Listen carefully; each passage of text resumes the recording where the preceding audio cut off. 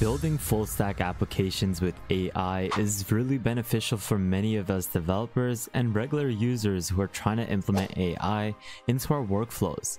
On this channel, we have made multiple types of apps, from predictive modeling apps for the stock market to interactive games to even creating UI components that could be used to create your application. As AI evolves with the release of newer models, the output of apps will only keep on getting better and better. And guess what? I have another practical way for you to build full stack applications with the familiar automation platform I've showcased multiple times on this channel, where I used it to automate my data entry processing or even created a WhatsApp chatbot that deployed AI agents to carry out my tasks. This is where I would like to introduce Vectorshift, a no-code AI automation platform where you can simply build AI automations, AI agents, assistants, chatbots, and today I will be showcasing how you can build a full-stack AI SaaS app with no code required. The application I will be building with Vectorshift is an automated call analysis app where it can practically analyze customer service calls. Now, think of it like this. You have a manager who listens to all call queries via calls, and this is quite repetitive as the manager has to listen to all the recordings, has to process all the transcripts, and process the queries. But with an automated call analysis app, it will autonomously process the files, transcripts, as well as responding back to the customer in a human-like fashion. And the great part is that this is a platform that will enable you to go beyond that. It can analyze the call and then take it to the next point where it can even process it, send it over to the customer as a call or even as a Gmail. And there's so many different things that you can do with the different integrations. Essentially, this is the app that we're going to be creating, and it can process various file inputs. Now, in this pipeline, you can have it so that the input could be a text, could be a file, or could be even audio. In this case, it's going to be able to even process URL links. So you can then simply just paste in the URL link and then you can submit it and it will output an analysis of that call. So in this case, if I was to provide a mock call for a healthcare accountant query from a customer, I can then simply just provide it to the AI and the AI will analyze this call and automate that process of showcasing what the customer is talking about, and it can even respond back to them. So what I want you guys to do first is head over to the vectorshift.ai website, which I'll leave a link to, as well as all the other links that I use in today's video in the description below. Once you head over to Vectorshift's website, I want you guys to click on the Get Started button, and I want you guys to create an account with your Google account or with GitHub. You can also use your email address to get started. Once you create your account, you'll be then sent over to the pipeline page. This is basically your main dashboard where you're going to be able to manage all your automations. You have a marketplace in which you can basically deploy ready-made templates for different automations where you can chat with your Excel files, or you can have it so that you can deploy AI assistants for compliance detection, or you can have various sorts of different templates that you can deploy for various use cases.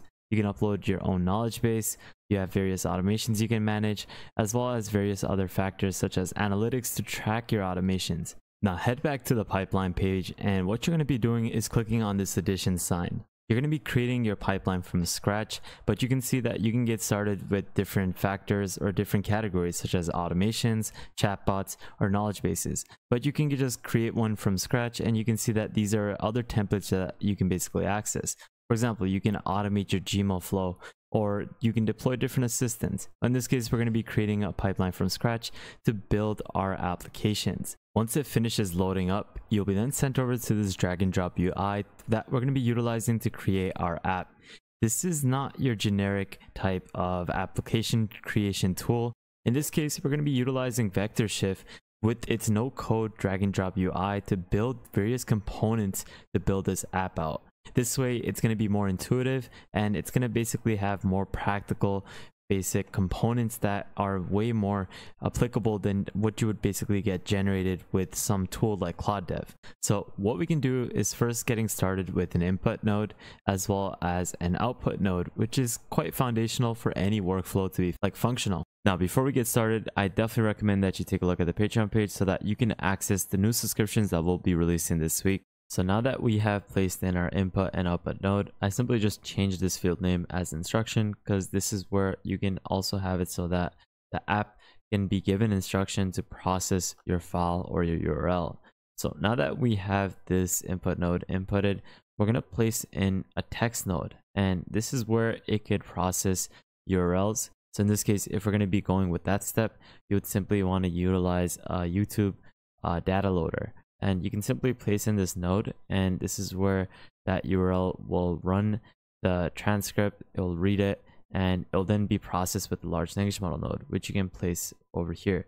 In this case, you can use an OpenAI large language model node with a given system prompt, which would process the URL. Now, this is another pipeline that I'm trying to replicate with speech to text, and this is for obviously uploading your own files or your audio. So if you want to upload MP3 of customer queries, you can do so with our app, and then this way the OpenAI Whisper model is going to recognize it through speech to text. It's going to transcribe it into text, and then have that text processed through the OpenAI large language model node, which can then analyze it and give it back to us and then respond back to the customer. So I went along and I gave it a system prompt where I said that you are a language model designed to access phone calls between customer service representatives and patients at a telehealth company.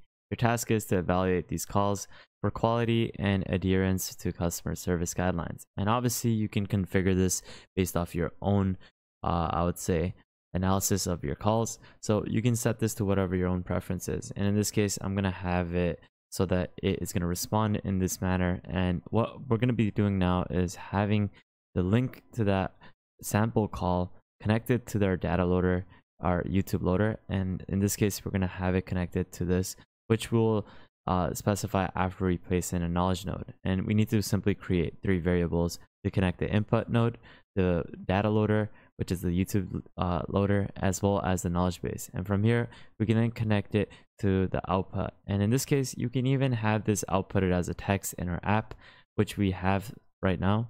But you can even have it so that it could be outputted as an audio, could be also outputted as a file, which could be useful in this case where we're analyzing calls for customer queries. So now that we have this base structure set out, we're going to now place in a knowledge base node. The reason why is because we want the OpenAI large language model node, the AI, to respond in a certain particular way. So we're going to give it context so that it can respond in that type of manner.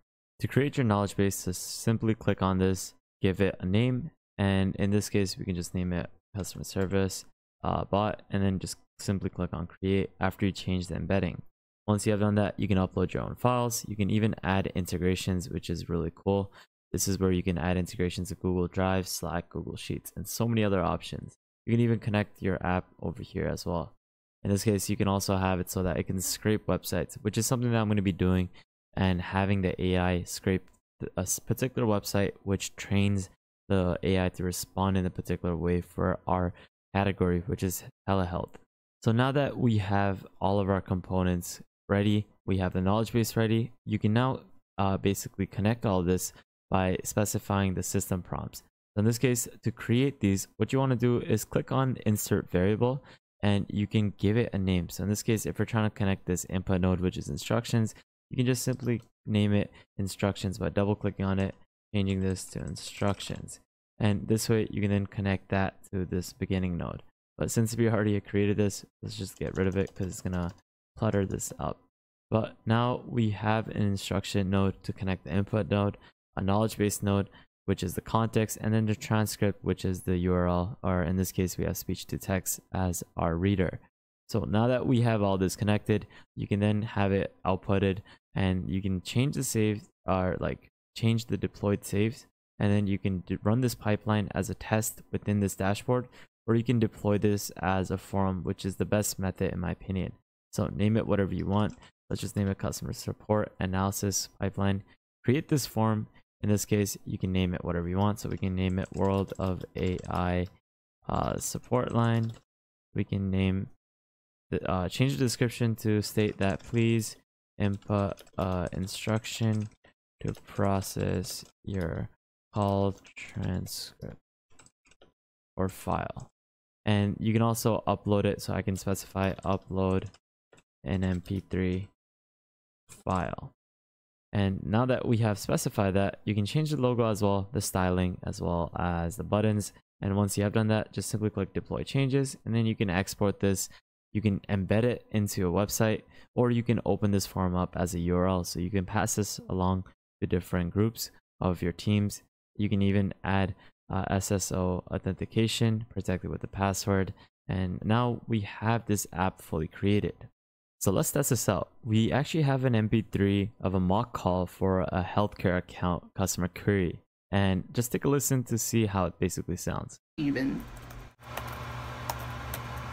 Okay, let me go ahead and check the claim status for you. So in this case, it's a 5-minute mock call, and we're gonna basically upload it to the app that we just created. And in this case, we're gonna submit it. We gave it instruction to please process this authentication denial customer query as an MP3. So let's see the results.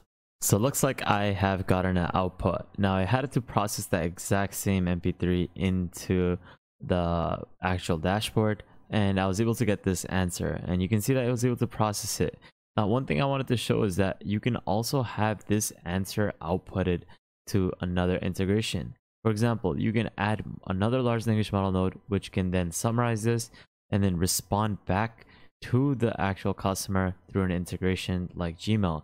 And you can actually deploy this node connected to your email, and then it can send back a response. And in this way, your whole funnel is fully automated, and it's going to be something that will save you lots of time. It will basically improve your productivity and efficiency. And this is why Vectorshift is the best AI automation platform, in my opinion. I've made multiple videos on it, so definitely recommend that you watch those videos. But that's basically how you can build a full stack app that you can deploy and embed into other websites. But that's basically it for today's video, guys. I hope you enjoyed it. Make sure you leave a like. Make sure you follow me on the Patreon so that you can access different subscriptions to AI tools completely for free. Make sure you follow me on Twitter, a great way for you to stay up to date with the latest AI news. And lastly, make sure you guys subscribe, turn on the notification bell, like this video, and check out our previous videos so you can stay up to date with the latest AI news. But with that thought, guys, have an amazing day, spread positivity, and I'll see you guys fairly shortly. Peace out, fellas.